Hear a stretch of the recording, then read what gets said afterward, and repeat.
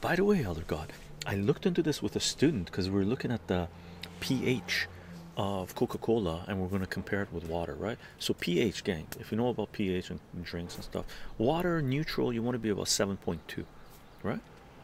pH scale. Coca-Cola is 2.7. Holy fuck. You know how bad that is for a human body? 2.7 acidity. The pH level of Coca-Cola is 2.7.